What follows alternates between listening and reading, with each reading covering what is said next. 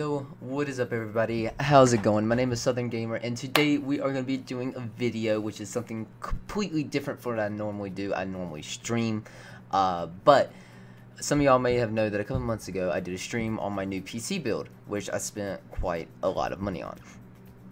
And today I want to do an overclocking video on one of the parts that I have inside the computer, which is my graphics card. I have the RTX 2080 Ti, so I'm going to be doing like a little overclocking guide slash tutorial thing on how to overclock it. For the overclock, you will need two programs. Those two programs that I am using is Unigen Superposition Benchmark. This is like the newest, most up-to-date one. I used to use like VIII benchmark or something like that. I don't remember the exact name of it, but this is like the newest up-to-date one. It's called Superposition Benchmark. Just Google it, download it, and you'll be good. Now for the one that we are going to be using to actually overclock the GPU itself will be MSI Afterburner. There are many different overclockers that you can use to overclock your graphics card. For example, if you have an EVGA graphics card, you have EVGA Precision X. But this is like the most well-rounded and probably, well, they're all pretty simple, but this is one of my favorites. So I'm going to just stick with MSI Afterburner. And also, since I am using Streamlabs OBS to record this video, I will not be recording the actual benchmark itself from my computer. I will probably just use my phone to record the benchmark so that it does not affect the score. So it's more of an actual score of what your 2080 Ti will be. So what I'm going to do is, all you do is go to benchmark, you go to performance, 1080p extreme, and then you just click on run. So what I'm going to do is I'm going to go ahead and stop the video here, and I'm going to start recording the benchmark on my phone, and I will show y'all how the benchmark looks and what will happen. And for this first test, what I'm going to do is I'm leaving everything completely stock so we can get a full stock setting on here, figure out what the scores are like, and then we will start to do the core clock first, and then once we get the core clock as high as we can to where it crashes, we're going to back it down just a little bit, and then we will go to the memory clock. Keep in mind that the core clock does not go nearly as high as the memory clock. Memory clock can go way higher. Yeah, I'm just gonna go ahead and run it completely stock. Nothing, 0 on the memory, 0 on the core. The power limit's still at 100. Core voltage is at 0. Everything is completely stock, and I'm just gonna go ahead and start running it. Alright, so guys, as you can see, this is the benchmark that is running. If you look over here at the top right corner, it shows all your stats. You got your FPS, it shows your core clock, which is around 1950 to 1935, something around that range. Memory's at 7,000, my temperature's at 45, my GPU utilization's at 94%, and then you got your minimum, average, and max FPS is right there. And this benchmark, it benchmarks automatically when you start running it, so I'm going to let this benchmark go all the way through until the very end, and then we will get a little screen that shows all the stats of the benchmark. And then once we get those stats, I'm going to save it as stock, and then we will start to do the overclock. So I will be back on the desktop screen whenever this benchmark has completed. You're back. The benchmark has finished. I did run a benchmark before whenever I first put this PC together to see what my GPU score was. I don't remember exactly what it was because I didn't save it, and I can't find it anywhere on my computer, so I'm assuming I didn't save it. But if you look up here in this little orange square rectangle thingy, it shows our score, which is 8,324, and then underneath it shows our minimum FPS, which is 46, our average FPS, which is 62, and then our max, which is 75, and then it also shows my GPU temperature, which maxed out at 47 degrees Celsius, and the GPU utilization, which maxed out at 97%. So that is completely stock settings. So what I'm going to do is we're going to go ahead and screenshot this. Let me put this here, photos, and then we're going to select folder, and let me go back and make sure that it's saved. Where's do this. So there it is, and then I'm going to rename it. So we're going to do 2080 Ti stock. So that's completely stock, and then we will come back to that later. So that's completely stock, like I said. Now what we're going to do is we're going to open up MSI Afterburner, or whichever overclock you prefer to use. The first thing that we're going to do is core voltage. From what everybody says, nobody knows for sure if core voltage even really does anything. But it's not, it can't really hurt your system in any way, so we're just going to go ahead and put that at 100% because that's just what we always do. The power limit is at 100, so we're going to turn that up to 125. I don't know why I forgot to do that. I want to keep my temp limit at, okay, hold on, let me redo this. I forgot what was that. Was it 84? Really? Really? Okay, well, I'm going to uncheck that, and then we're going to put that up to 125, leave the temp limit at the same. Also, y'all may have noticed from MSI Afterburner, if you look down here at the fan speed percentage, it's still at 25. That will not change for me because my whole system is water cooled, so I do not have the GPU fans on the GPU, so there will be no fan speed at all. But so we're gonna go ahead and start the overclocking now. Let me go ahead and apply that, and we're gonna start off with the core clock. Okay. So the core clock for a 2080 Ti, easily in any 2080 Ti, you should be able to go ahead and get at least 100 right out of the box. So we're going to just do 100 on the core, apply it, and then minimize it, and then I'm going to go ahead and run the benchmark again, and we will see what score we get next. So I will be back right when we get our next score, guys. Okay, we are back after our second benchmark, and if you look up here at our score, our benchmark score has went up around 500 and something points. We now have a score of 8,881. Our FPS minimum has went up to 48.65. Our average has went up to 66, and then our max has gone up a good bit. Our max went up to 85 FPS. If you look at our GPU temps have also went up to 52 now.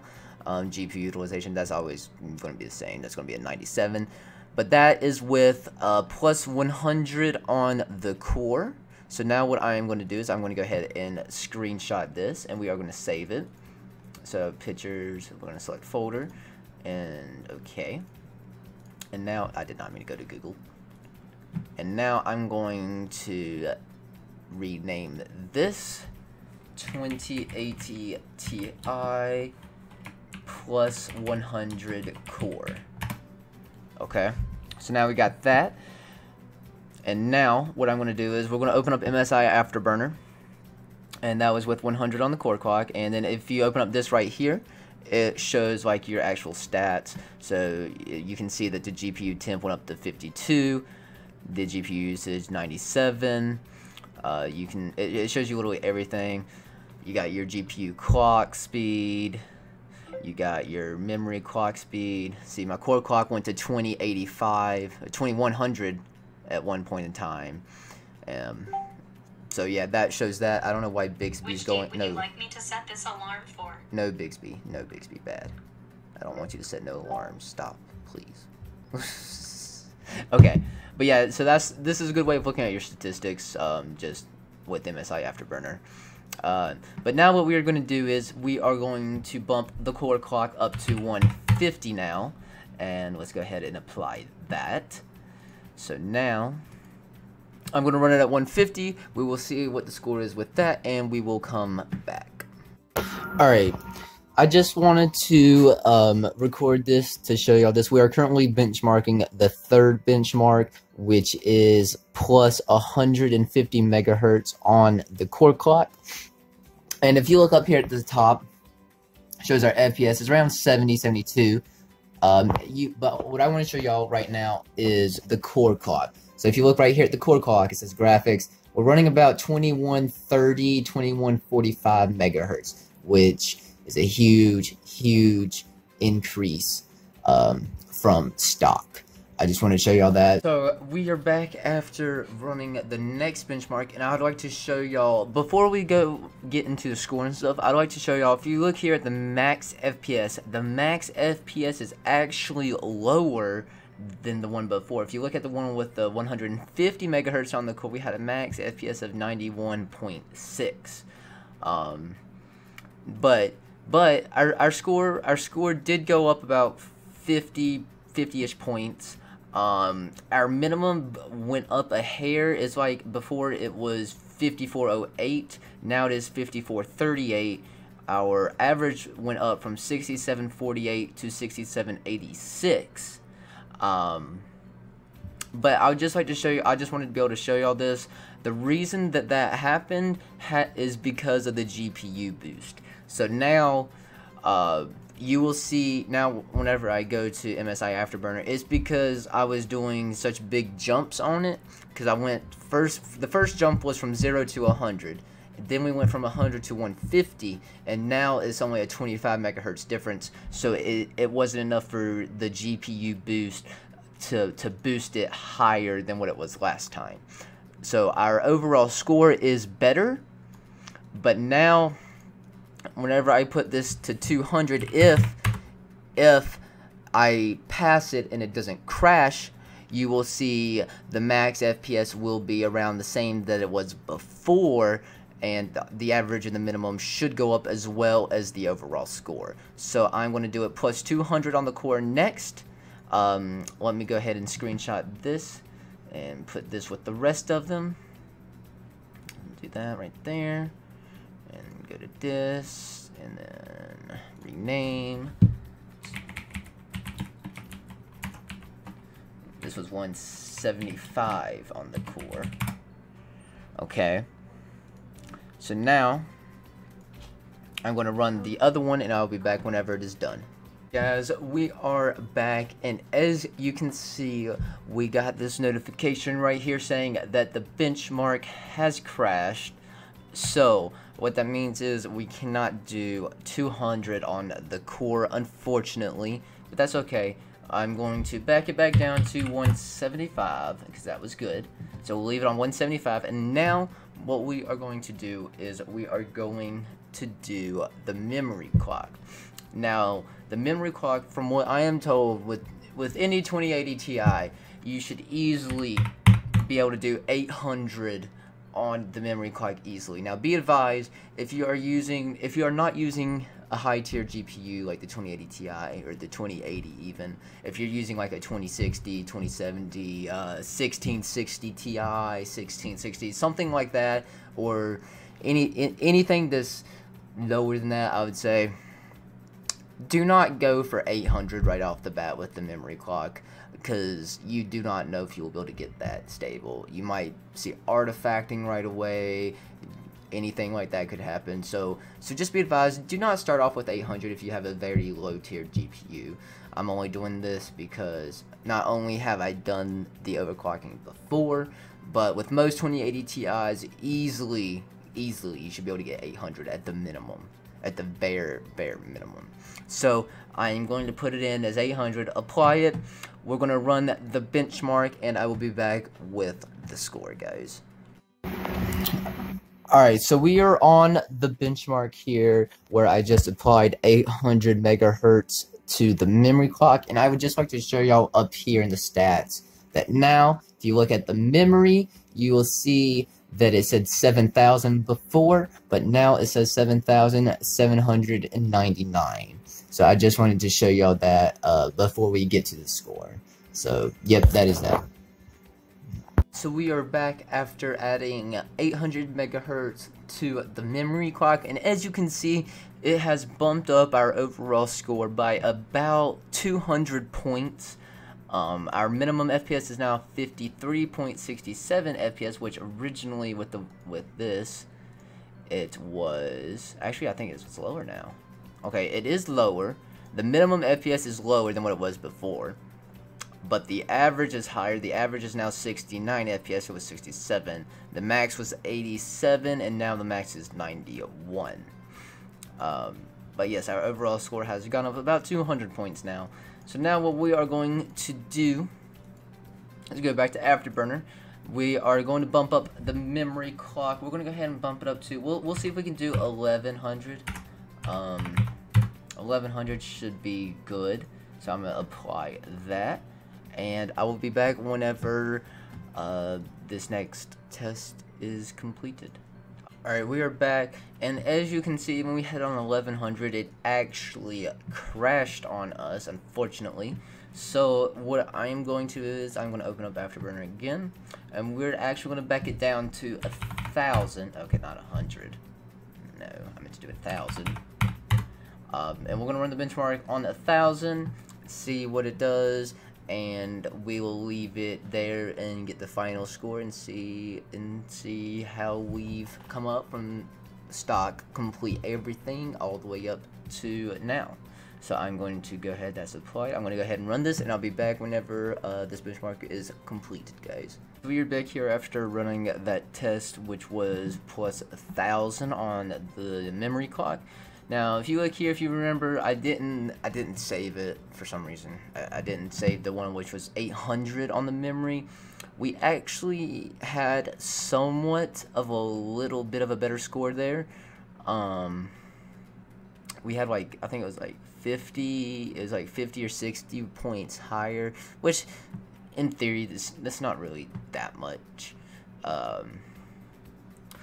But yeah, this is normally what I run my settings whenever I play games. I actually don't run it on 175. I normally do it on plus 150 and 1000 for the memory. So what I play video games on is this right here. But let's go through all the scores. So stock settings. This is what we started out with, 8,324. And then after stock we did plus 100, and it went up to 8,881, and then we went to 150 and we got 9,022, and then we did 175, we got 9,073, and then I didn't save the plus 800, but the final one is going to be 9,207. This is my experience, and now keep in mind with this program, if you look down here at my configuration, I'm using the AMD Ryzen 9 3900X, and I have it set to 4.15 gigahertz right now. Keep in mind, if you do have a higher overclock on your CPU, this score will be higher as well. Because I know whenever I had this CPU overclocked, whenever I was running tests at 4.3 gigahertz, not 4.15, I was getting scores close to 9,900 and 10,000. Because the way it works is the more CPU power you got, the better, the higher the utilization of your GPU will be. So whenever I had this overclocked to 4.3 gigahertz, my GPU utilization was maxing out at 99%. So just keep that in mind as well when you're doing scores. Also, your score will differ from mine, obviously, because of the different kinds of GPUs, or the different kinds of 2080 Ti's. And also, I am doing a dual monitor setup. So if you are doing a single monitor setup and you're running these tests, you will probably see higher scores than mine, just because you're doing a single monitor. But just keep that all in mind. Let me know down in the comments below what your scores are with your 2080 Ti's. I'd like to see. Also, let me know what your what versions of the 2080 Ti's y'all have, because I have this one right here.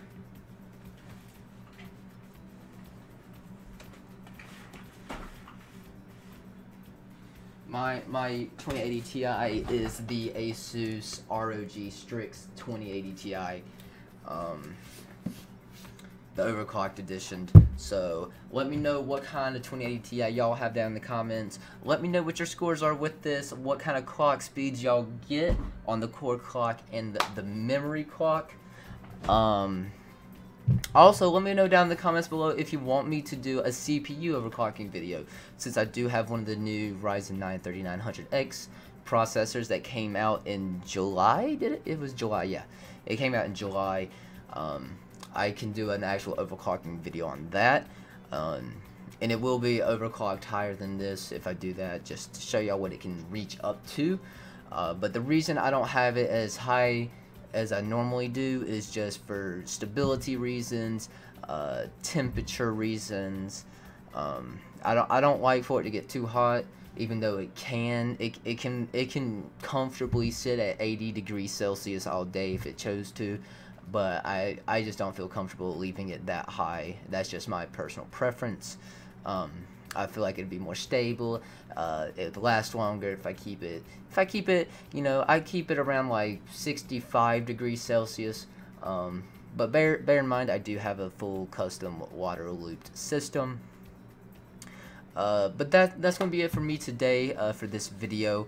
I hope that y'all did enjoy it. If you did, hit that like button down below. Subscribe to my channel if you are new to the channel. I stream a lot, and I stream Call of Duty. I play a lot of video games. It doesn't really matter. I play anything really. But if you're into watching streams, subscribe. Hopefully I will see you all in the future, guys. And my name's Southern Gamer, and I'm out, y'all. Peace.